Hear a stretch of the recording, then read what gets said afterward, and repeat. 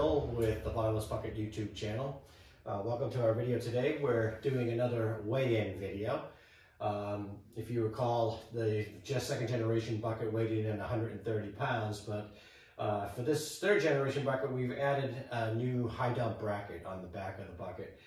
These are steel plated brackets that give us additional dumping height that we didn't have before with the second gen bucket. So this enhances our capability to dump from higher heights with the bucket.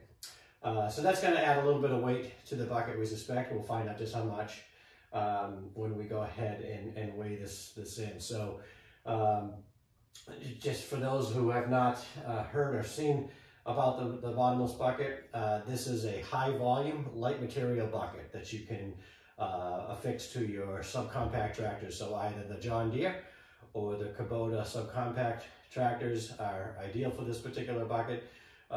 Even into the compact models, you can use this bucket as well.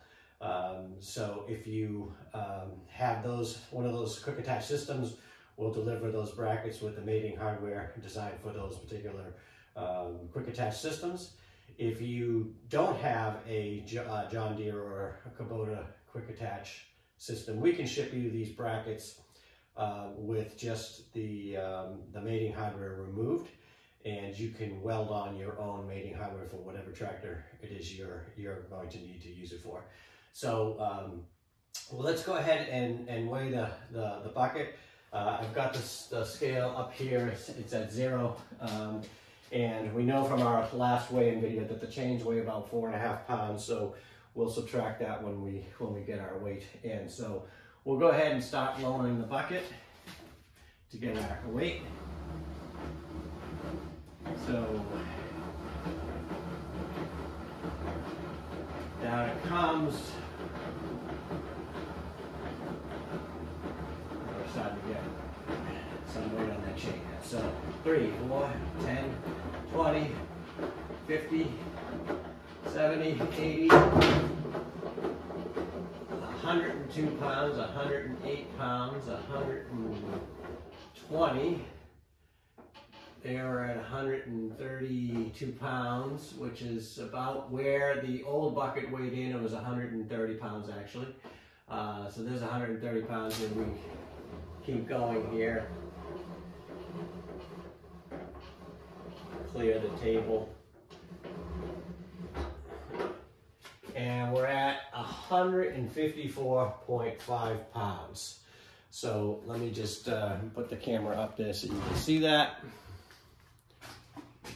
So there it is, 54.5 pounds, which you take away the 4.5 pounds for the chains, that puts us in and around 150 pounds. So not bad.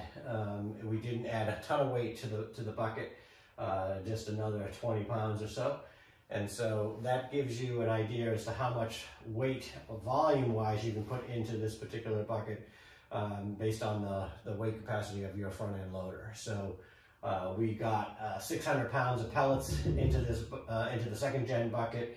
This obviously will be able to handle that with only additional 20 pounds on the fell. You should have no problems doing that same load with this new bucket. Be aware that the bucket's on sale now on the website, so go ahead and in time for your spring cleanups, put in an order in, and we'll get that out to you in time for spring.